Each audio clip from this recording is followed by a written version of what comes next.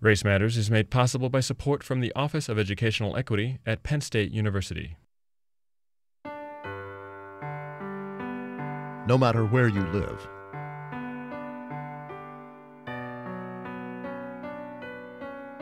no matter where you work,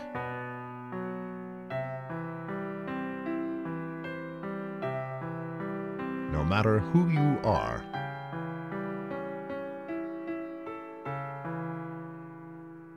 race matters.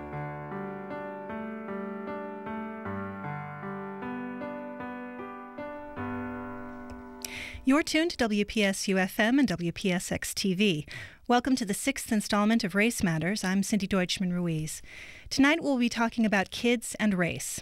How do children develop their perceptions about race, and in what ways can parents, educators, and others who work with children affect that process in positive ways?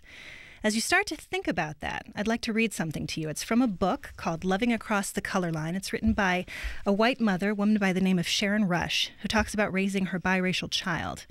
And this is from a conversation the two had when Rush's daughter was 9. They were sitting in bed, and her daughter said, "Mom, explain something to me. There are so many black things in the world. Some people have black hair, there are black shoes, black cars, even the nighttime is black. So tell me, how come with so many black things to hate, white people pick something with feelings? I don't get it." We will be taking your calls, and if you want to react to that or talk at all about your own experiences of race as a child and what you see as being different from then and today, please give us a call. The number is 800-543-8242. That's 800-543-8242. For anybody who wants to hear or view this broadcast via the internet, you can log on to racematters.psu.edu. We are streaming live from the shows section of the website. Again, that's racematters.psu.edu. And now let me welcome my guests. Joining me in the studio tonight is Terrell Jones, Vice Provost for Educational Equity at Penn State. His office financially supports this program. Hi, Terrell. Hi, how are you? Good, how are you? I'm very well, thank you. Lawrence Hirschfeld joins us by phone. He's an associate professor of anthropology and psychology at the University of Michigan and author of Race in the Making, Cognition, Culture, and the Child's Construction of Humankind. Hi, Larry. Hi. Thanks for being here. Thanks for asking. I'd like to start with you and ask you what it is that we as adults should know about how very young children, I'm talking about toddlers, preschoolers now, how they understand or perceive race already at that point in their development. I think that what we need to bear in mind and what it's often difficult for us to admit, and partly because it's not as obvious as it might otherwise seem, is that children are very sensitive to race. Even very, very young children are sensitive to race, and sadly, even 3-year-olds show the kinds of prejudice that is endemic to the rest of the society. Can you talk about how they show it at the age of 3? Well, that's part of the problem, I suppose, is that it's fairly easy to see in the contrived environments of a laboratory where you present kids with a scenario that they would otherwise not have much, that wouldn't happen in everyday life. Mm-hmm. And they'll identify positive characteristics with majority children and negative characteristics with minority kids. Mm-hmm. The reason that we don't seem to see it in everyday life, or at least everyday life in America, is that children learn their prejudices before they learn how to identify who are the targets of prejudice. So they know that they don't like people of certain categories for which they may know the name, but I'm sorry. Oh, I was just going to say, can you explain that a little bit? They learn prejudice before they know who to be prejudiced against exactly? Is that what you said? Yeah. How does that work? Well, actually a lot of conceptual development works that way. That is, children begin to understand what a general concept means and only later begin to map on specific instances. Mm-hmm. A classic case about which there's a lot of study, it deals with color, but not color in the racial sense, is you can try to teach a child color terms, a young child color terms, and they just won't seem to understand it, even though they use color to organize things in the world. They're very sensitive to color, but they can't seem to learn the words. I'm talking about the toddlers now. They can't learn the word. They don't seem to learn the word. And then goes with the color blue, you're saying? Yeah. But they recognize it. Right. I see. But then one day, literally, they'll catch that colors refer to the chromatic properties of the world. They're not very good at matching which color word goes with which color, but they suddenly realize that color words are connected to the color concept? To the color of things in the world. Yeah. And then they start learning which words go with which color. I see. Now, this is the idea here is that they learn some umbrella concept before they learn the specific instances. Okay. The same thing seems to be true of the way they learn about the social world, or at least parts of the social world. And this is particularly true of race, where despite the fact that adults tend to think of race as something that you open up your eyes and see, at least for the developing child, it's something that they open up their ears and listen to the way people talk about the world, develop the categories, pick up on the prejudices, and then later start to put those pieces together. To associate it. So it's only later that you can see it in their everyday behavior. Okay. Now, Terrell, I noticed that you were nodding when Larry first mentioned this idea of children learning about prejudice before they understand necessarily who to be prejudiced against. Was there something you wanted to add to that? Well, I think it's particularly interesting. My research really isn't doesn't work with children as young as I think Larry is talking about. But it's real clear to me that, from what I've read and see, that children, prejudice is not so much taught as it is caught. It's your interactions with the larger society, the people who are around you, who create that world and create meaning for you.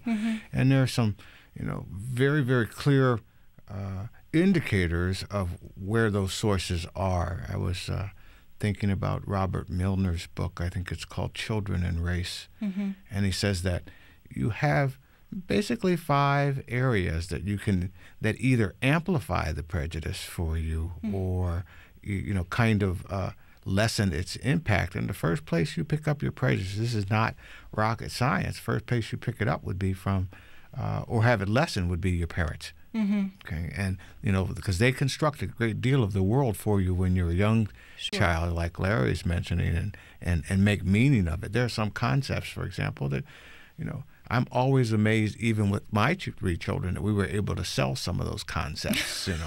Santa Claus. If you sell Santa Claus, if you can sell an Easter bunny, and I'm never sure. We sell an Easter bunny who has eggs, and I've never made it, the connection, but they buy that. You sell a tooth fairy. Okay, if you can sell concepts like that, then the concepts of color or the concept that somebody's better than somebody else because of their gender become pretty easy. Sure. And understandable. Well, I want to get back to a little later in the program. I want to talk a little bit more about the various ways that we can be promoting or projecting different ideas. But before we get to that, we've actually gotten a couple of calls already. So I'd like to go to Loretta in State College. Loretta. Hi, welcome to the program. I'm feeling kind of discouraged that you think, or our speakers think, everybody ends up being like their parents, because my mother was born in 1900 in Richmond, Virginia, and grew up with all the prejudice of that era and that place. And yet, I didn't find that was okay. Right. In 1964, when they passed the Civil Rights Act, I said to her that, I was really happy, and she said, well, I know it has to happen, but doesn't it kill you? Right. So in a way, she understood that everybody should have equal rights and equal treatment, but she didn't totally accept it. Now, we had 5 kids, and we've raised them in State College, and when my youngest child was in 4th grade, I think it was, she said, can Kim come over and study with me? And I said, sure. And Kim walked in, and she was a biracial child. And Charlotte never mentioned that. It just didn't occur to her. I taught school in State College for 10 years, and some of the most popular kids in my classes were not Anglo-Saxon whites. Right. And I'm sure there were kids that had prejudice at home, but they didn't seem to transfer that to their classmates. So. Right. Well, I think you raise a number of different issues, and one of them, for example, is the issue of children and whether they name race and what that means about their perceptions of it. And I know that Larry has some ideas about that because we were just talking about it the other day. Can you speak to that a little bit, Larry? Yeah, the caller brought up a number of points that are really important and really interesting.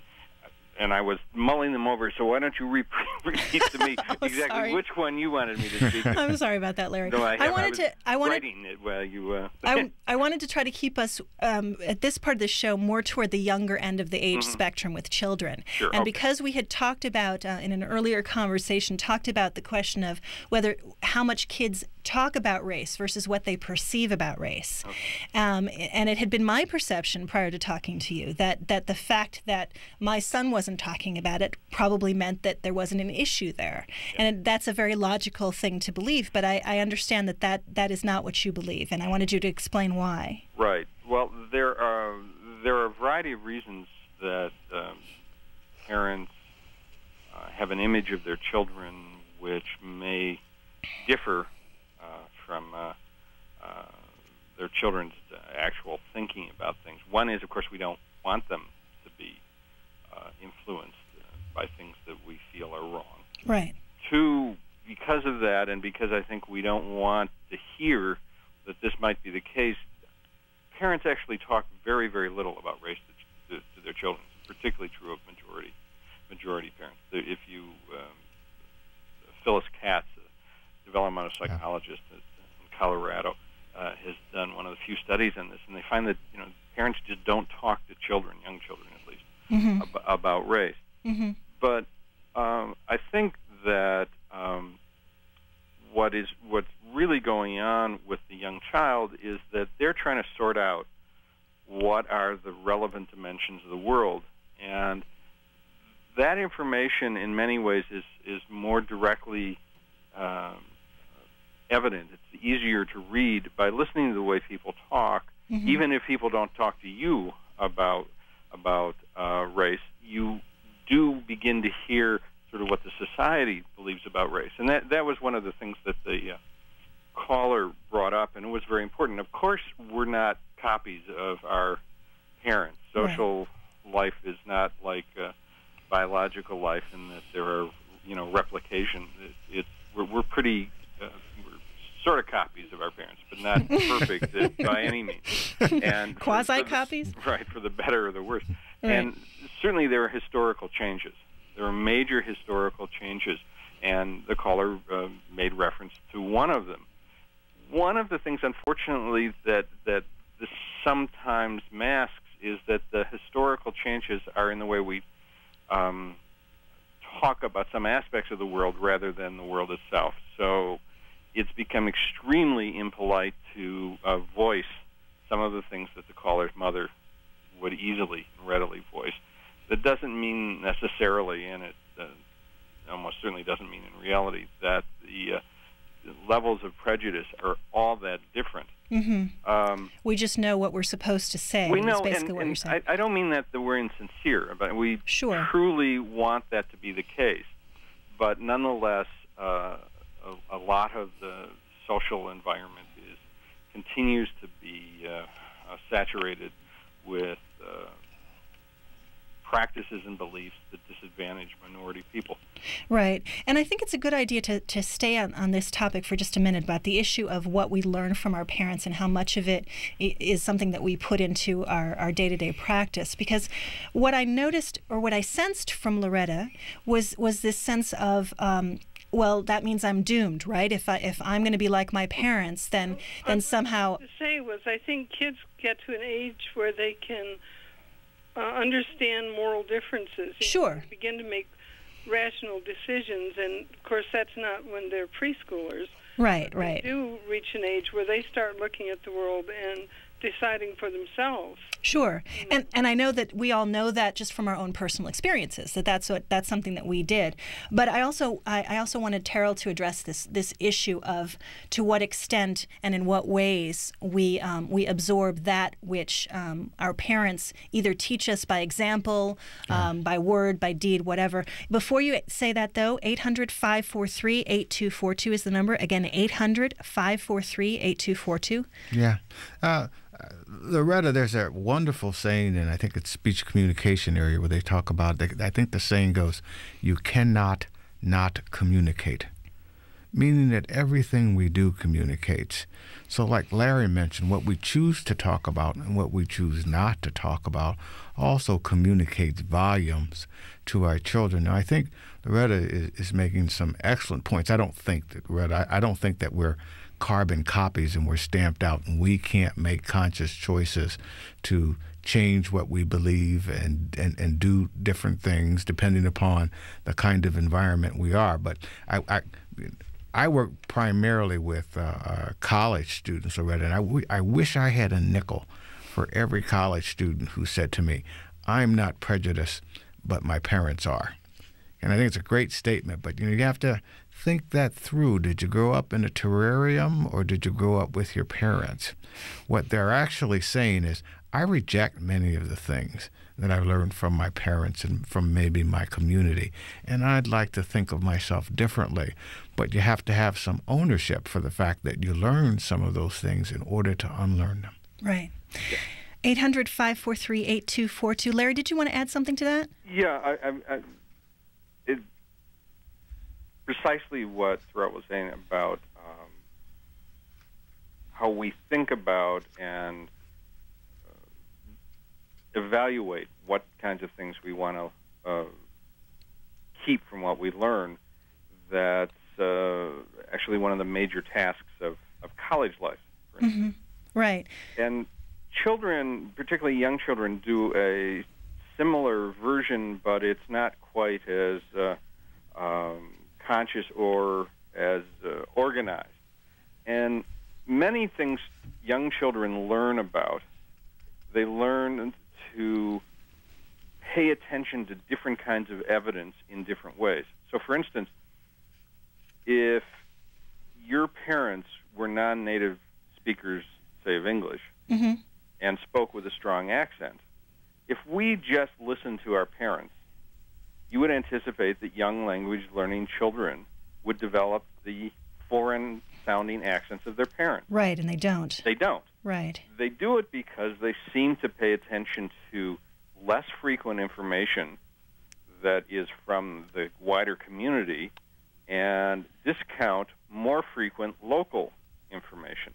Now, that's particularly dramatic when you're looking at the accent of non-native speakers, but it's also evident when you look at the need to have people speak in ways that are mutually relevant and mutually understandable. And so a good thing to do would be to develop the speech habits of your community rather than necessarily a very local area of the community. Okay, can you explain exactly what you mean about the speech? Did you say speech patterns? Yeah, I mean, I'm talking now just simply about the sounds of speech. I see. And so in relation, though, to the discussion of race, you seem to be saying that the overall community and the society and the context in which children live is possibly more important in certain respects than their parents? Precisely. For whatever reason, beliefs and attitudes about race seem to be one of the areas of life for which parental modeling is less important than community modeling.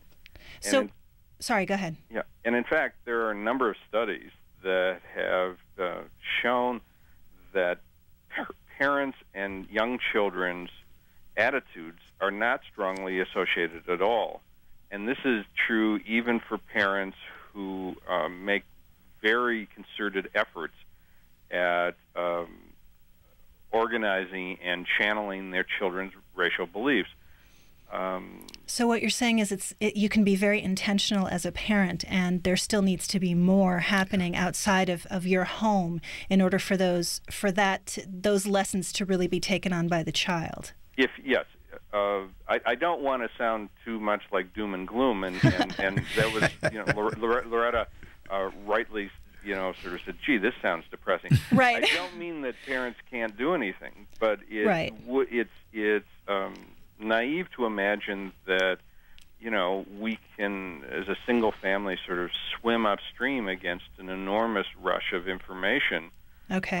That's going the other way. Okay. Go ahead. I'm sorry. Oh no, now people can develop and do develop all sorts of checks on their instincts, if you will. These are not really instincts in the sense that you're born with them, but let's say you develop very strong attitudes about something. Well, you can learn to check those and act in ways that are inconsistent with those. Now, if you see that won't be acceptable in the wider community, for example. Right. There are lots of things that are like that and that have sort of political and moral qualities. There are lots of them that have much simpler sides. The first time I ate oysters, I didn't like them. The second time I ate oysters, I didn't like them. The third time I ate oysters, I didn't like them. But eventually I learned to like oysters because I was sort of committed to learning to like oysters. I was going to say, I don't know why you would keep trying to like oysters. Well, that's an people interesting... do. Well, but think about it. Think about another alternative.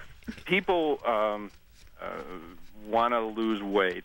And one way would be for someone who's important to them to tell them that they're not hungry.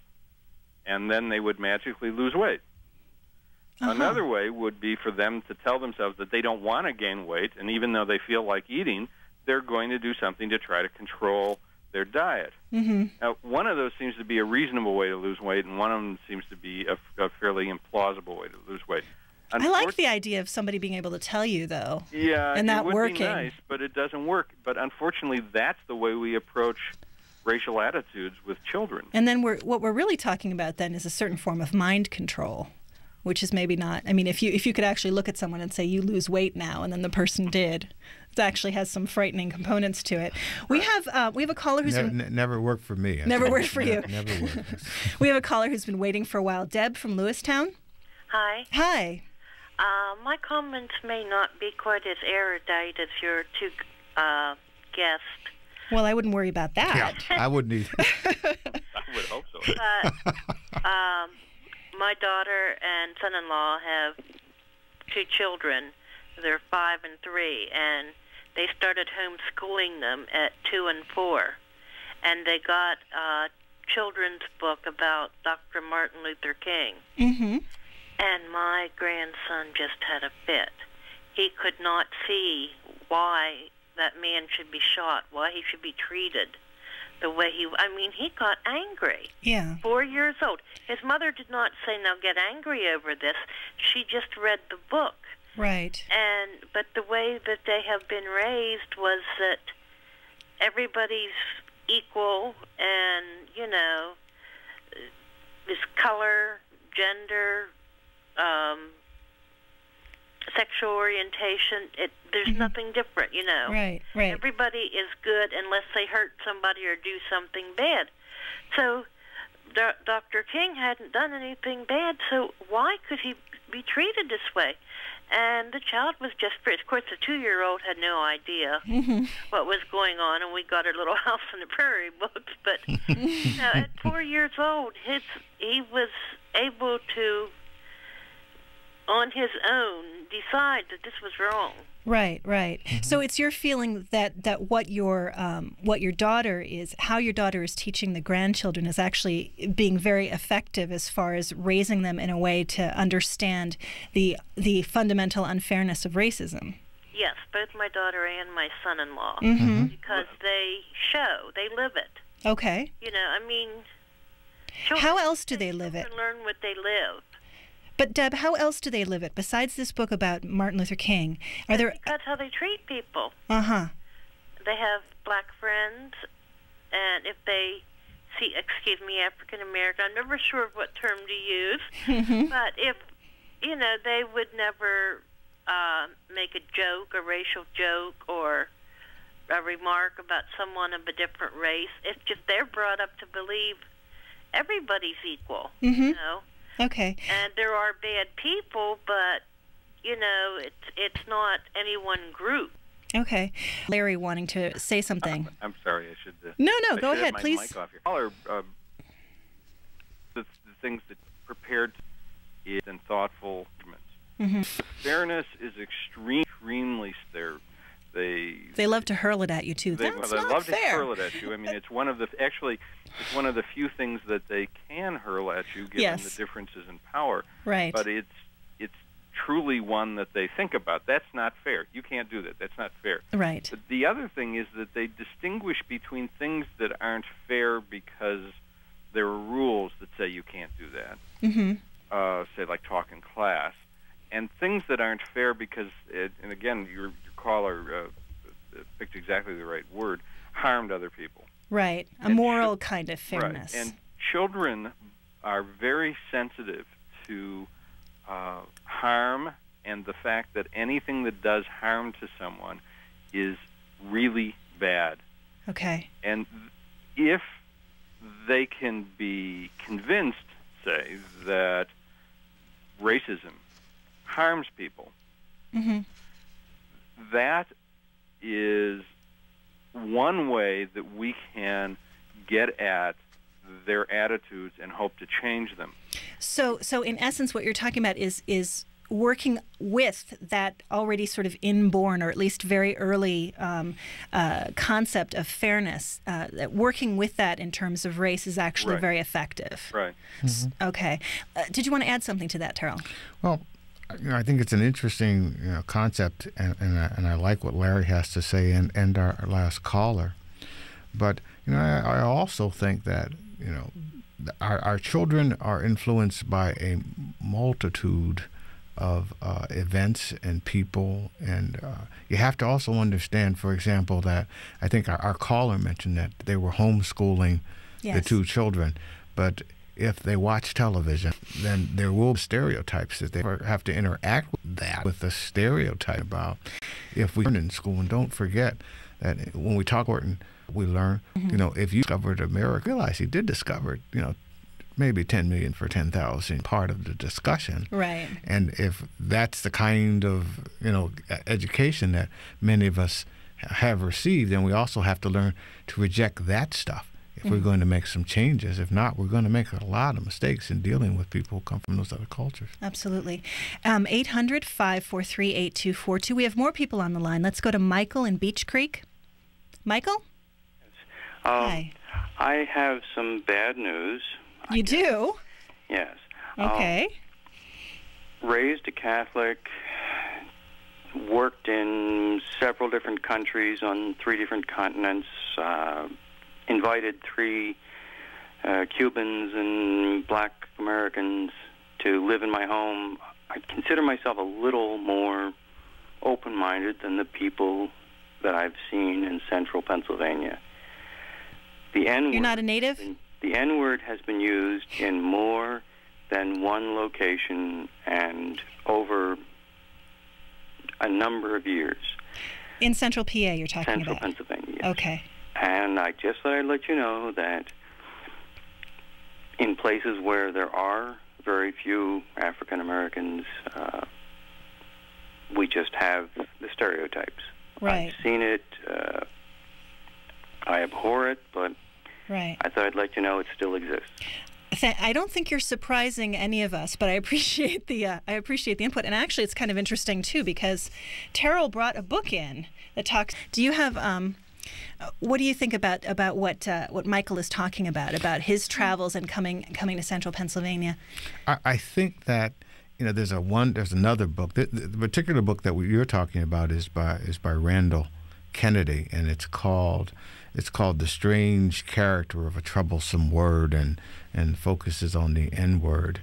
But I think what happens is, I think all of us are kind of two people sometimes. The person that we want to be and the person we are out in public, but then there's a different person sometimes when we're talking privately or socially. Van Dyke, in his book called Communicating Racism, says that you have to understand that when most of that stuff is communicated, it's not through formal systems. It's around the dinner table. It's around the card table. It's with people that we know and we feel comfortable with, and people who know that if there were people like that around, we really wouldn't say it. Okay, and it's something that we just have to learn to address, that, those people don't have to be around for you not to learn to not say those things or to realize that they're wrong and they're hurtful. And the interesting part of that is then you really don't want those other people around, because then they really affect your communication pattern and your social interaction, because, sooner or later somebody's going to make a mistake and say the wrong thing. And they're going to say that wonderful thing that they always say, and that is, I really didn't mean it. Okay, I this was a mistake. This is really not me. And I think sometimes you'll find that, depending upon the person, they will have some trouble buying that rationale. Okay, because I think many people are aware that those things happen all the time. Larry, anything you wanted to mention about that? Well, there are a couple of things. One is the book that Terrell just mentioned, Communicating Racism, is really a wonderful book. Van Dyke is a Dutch linguist and has been working on race for a long time. And one of the other points that he makes in the book is that anti-racist talk, unfortunately, is made up mostly of racist claims. So it's like, don't believe, and then a fairly long and complicated thing. Don't believe that X population has these negative traits, say. I see. And from cognitive theory, we know that we're more likely to pick up the claim, the stuff that happens after the don't, does not, before it. Right. We're most likely to remember all the stuff that happens after the don't. Yes. Is what you're saying. Yeah. Just because the information is weighted that way. Okay. And another, it's always nice to talk about somebody else's behavior, but I can probably make this point by talking about one of the more humiliating experiences of my life. I was at a friend's wedding, and the bridegroom was black, and so it was a mixed group of people. And I walked up to the bar, and there was a person serving drinks in a nice shirt and standing behind the bar and serving. And I asked him for a drink, and he said, "I'm the groom's brother."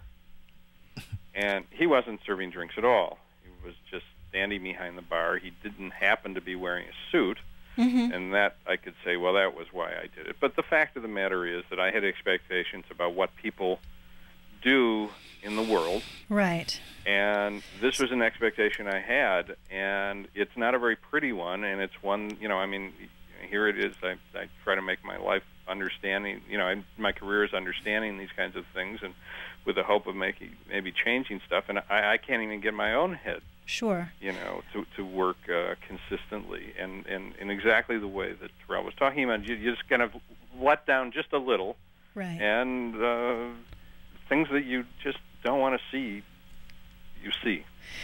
That maybe has something to do with what you said earlier, Terrell, about who we want to be versus who we are, and the differences that can exist. I think Larry makes an excellent point, and I think all of us, I really don't want to come across as someone who's saying, you do this, and not understanding that I do this on a regular basis too.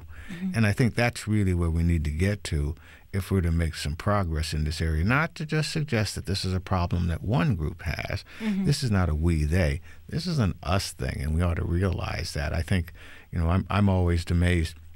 For example, when I talk, sometimes I go, what do I know about Mexican-American heritage and culture? I've been raised primarily in the middle of Pennsylvania, in Harrisburg, and not much, if you don't take into account that I've watched every episode of Zorro ever done.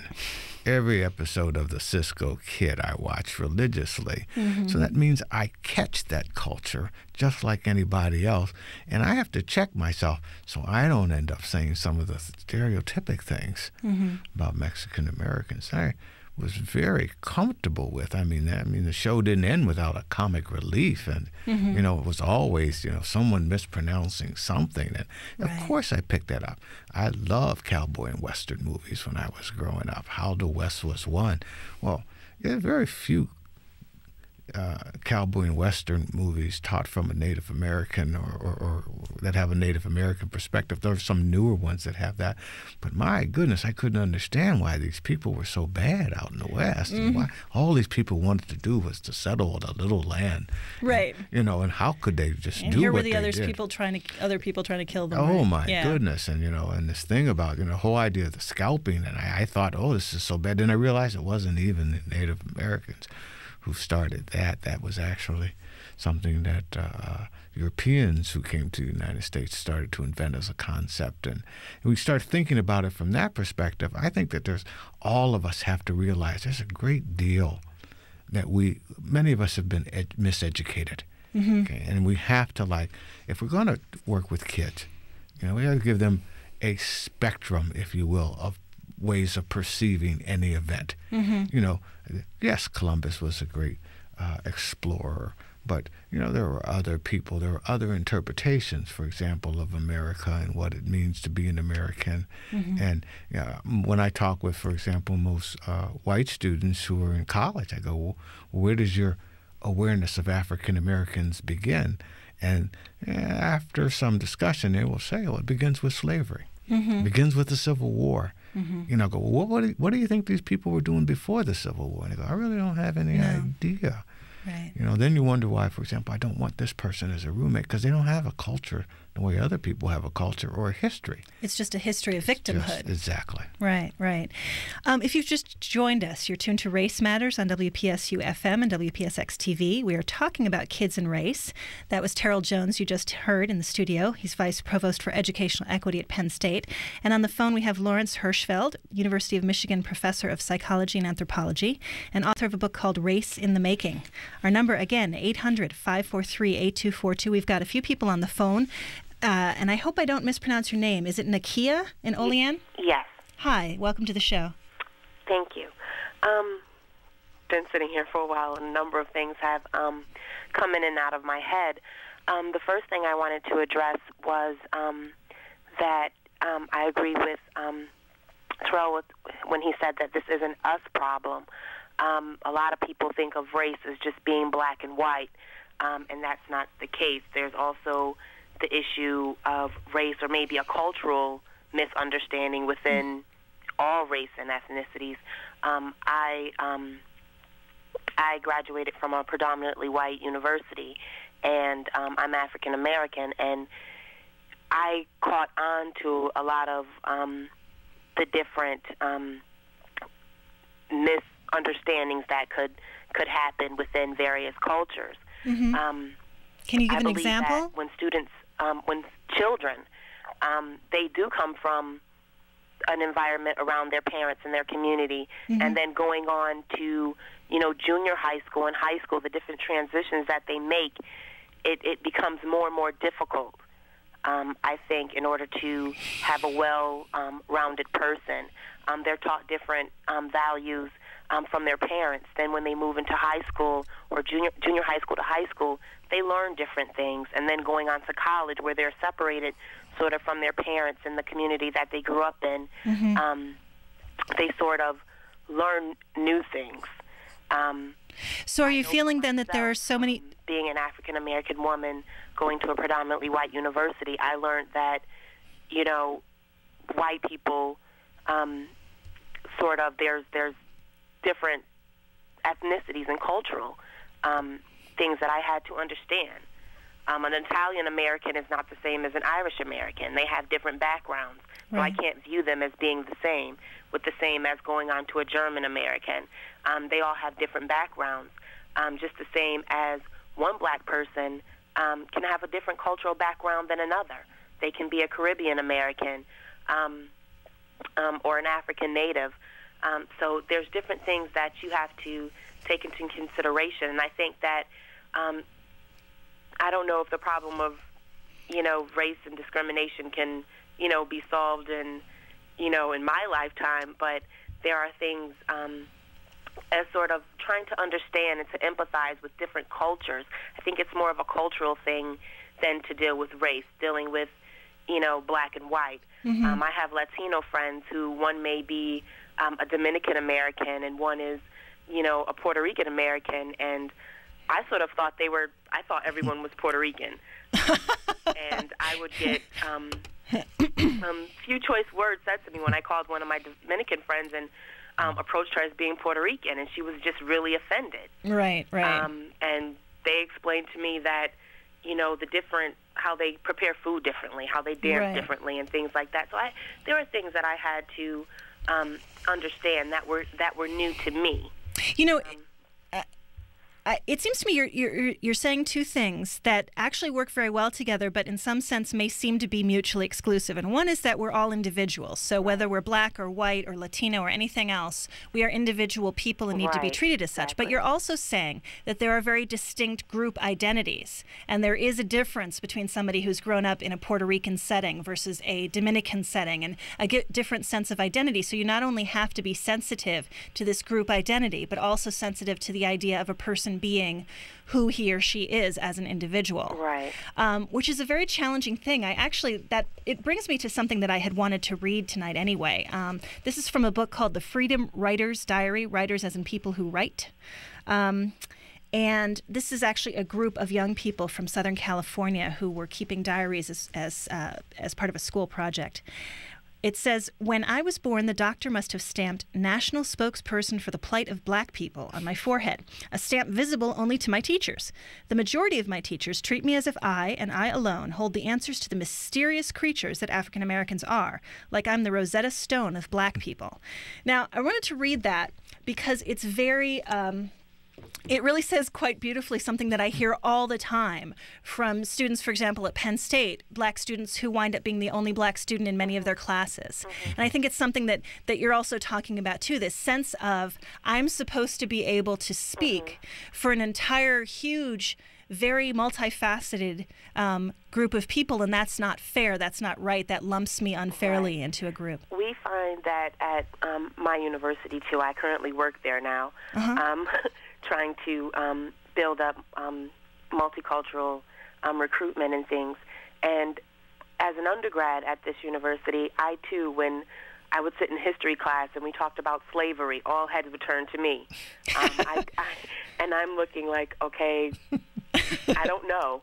I'm here to learn just like everyone else is here to learn. There were some things that, I could contribute to. It's an uncomfortable feeling too, isn't it? It's very uncomfortable, and you get it from both students, and you get it from professors as well. And that's something that she mentions here in this book, and I think is really important for us to talk about. This has to do with the people who are teaching us as young children, as older children, and as young adults in college. That there is this situation that's being played out in classroom after classroom after classroom. And I think one of the things it does is make people feel isolated, right? You already know you're the only black person in the class. That's pretty obvious. Right. But if somebody does that, then that makes you feel, again, even further removed, doesn't it? Yeah. So how do we, when we're, what's the answer to that? When you're in a classroom and you have a situation like that, how would you have wanted the teacher to react? Would you have wanted the teacher to just treat everybody in the class as exactly the same and just try to start a conversation going that would involve everyone? Yeah, I've been in that situation countless times, and if I don't have anything to contribute, I do sort of set up sort of like a dialogue with everyone else in the class, and as well, it can happen with our Native American students, in the class. Like I said, it's an individual thing, and it is unfortunate that professors look for or may single out a student of color if they are dealing with an issue surrounding them. But I think that a professor should teach.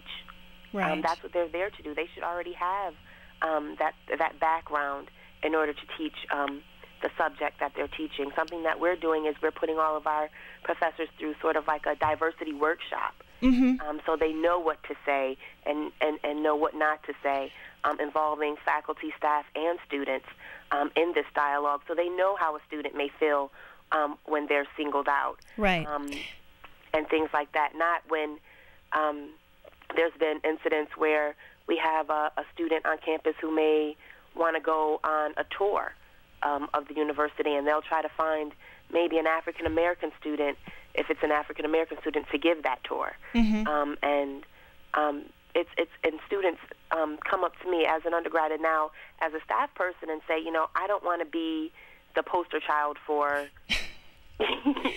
So this effort to actually make the person more comfortable, again, is this kind of sense of being singled out. Right, exactly. Right. Well, I appreciate you bringing up those points, Nikki, and I think it's a good way for us to segue into what are some of the ways that we can, whether we're educators, whether we're parents, or just people in the community, what are some of the ways that we can begin to change our own behaviors and our own approaches to race or to history or whatever it might be, in order to begin to break some of these things down.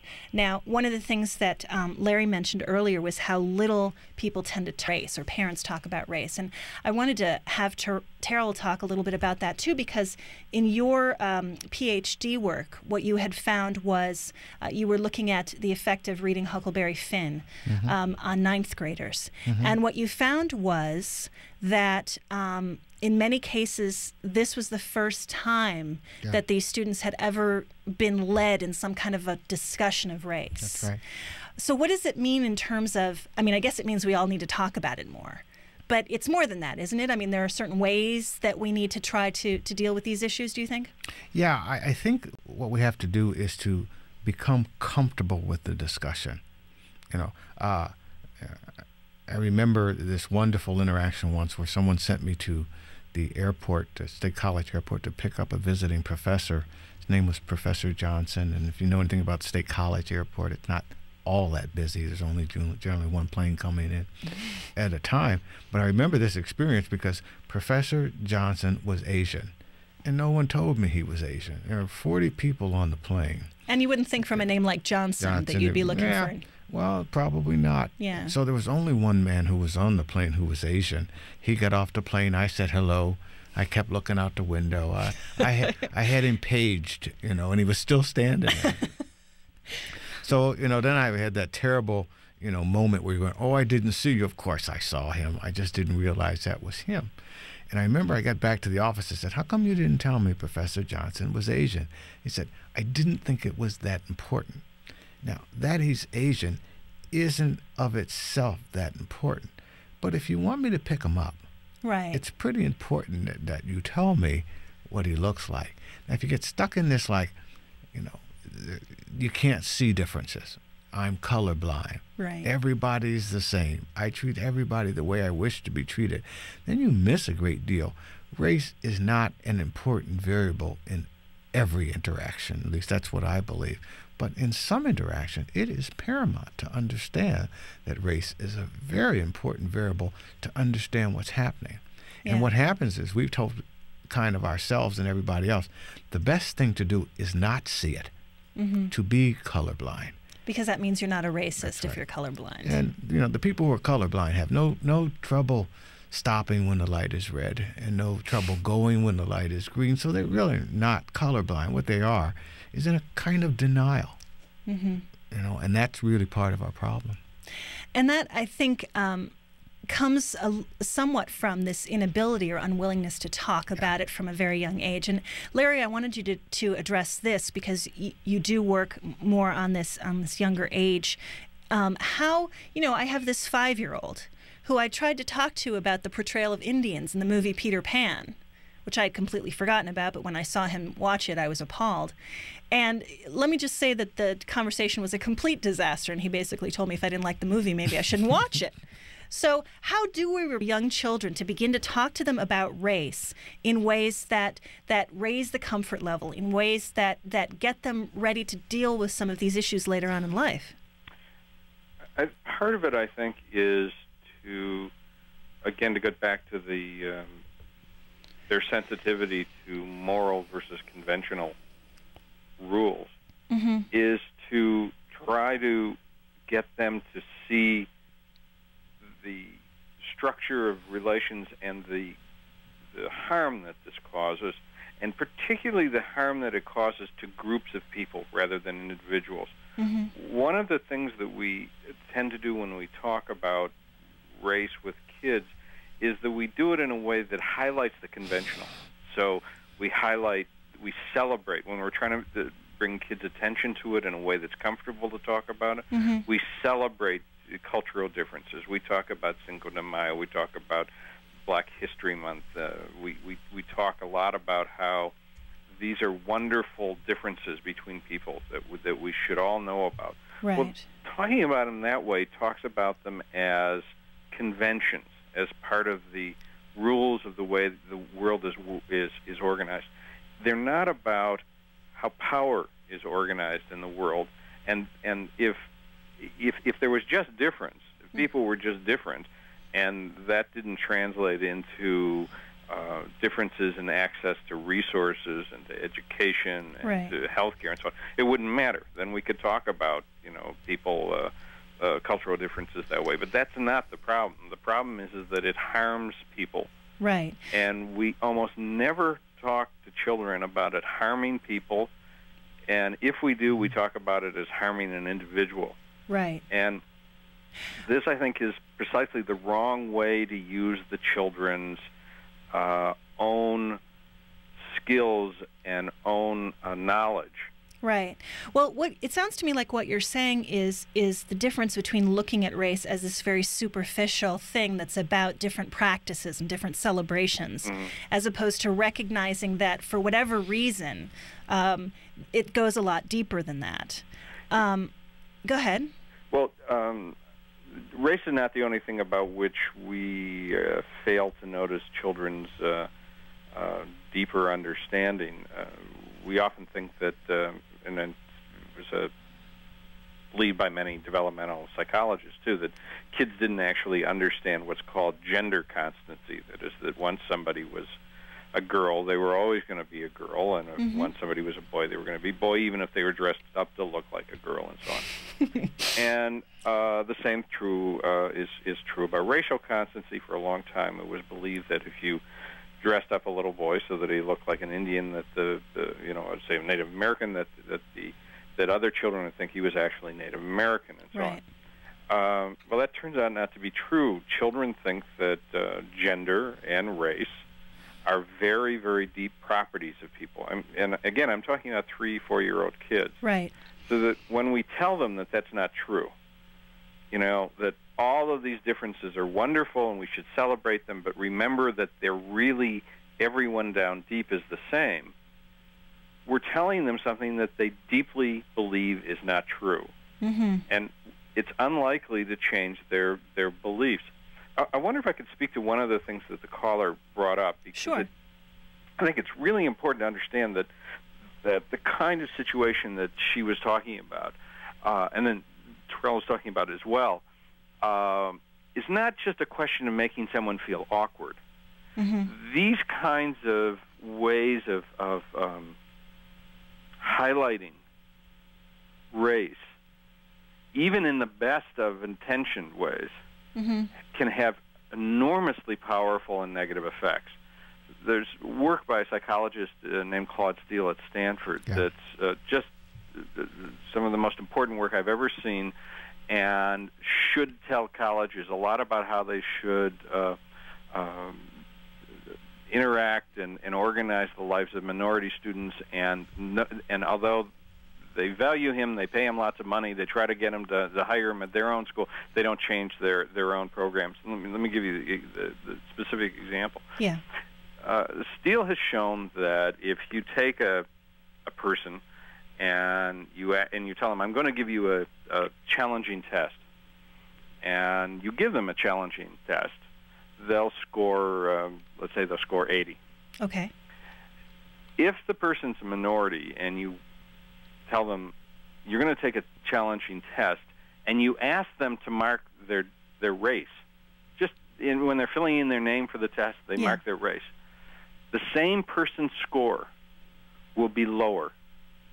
That is, once you tell them, you remind them that people believe that members of minorities aren't going to do well at challenging intellectual tasks, their own performance actually goes down. Mm-hmm. Not because that they're less competent. Clearly, they're just as competent. It's not a question of their being unable to do it. It's that what he calls stereotype threat. It is in the air, and if you remind someone, even if they don't believe it, they know that other people believe it, and it affects the way they perform. Which is a really amazing finding. I mean, the idea that just by asking somebody what their ethnic or racial group is should affect how they do on. I mean, just checking a box. I mean, not even going any further than that is just an amazing statement. I want to. Well, let me just finish. I'm doom and gloom here.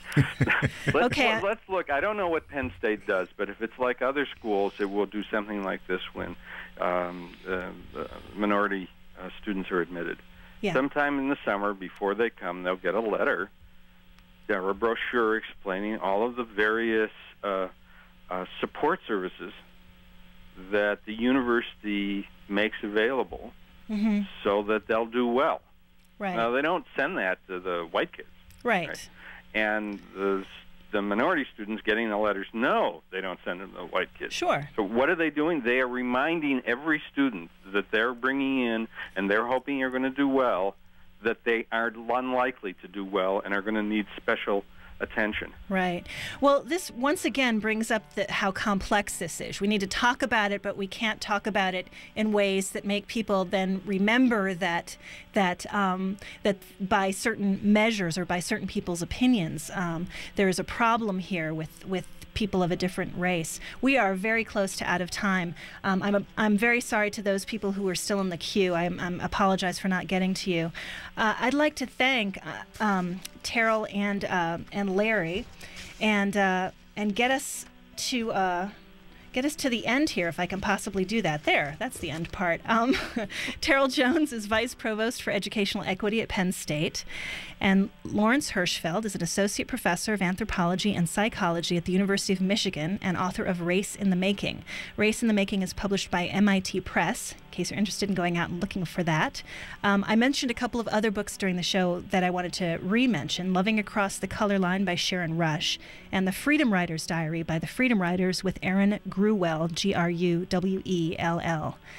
Remember, please, that Race Matters is ongoing. We continue seeking community commentators and students interested in documenting their own experiences with race.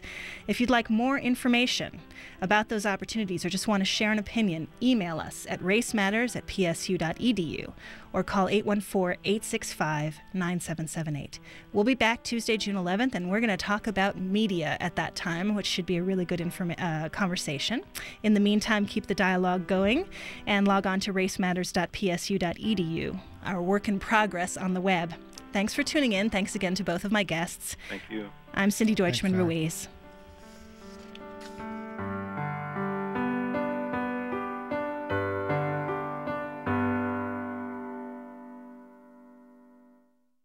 Race Matters is made possible by support from the Office of Educational Equity at Penn State University. A copy of the program you've just seen can be purchased through Penn State Media Sales at mediasales.psu.edu or by calling 800-770-2111.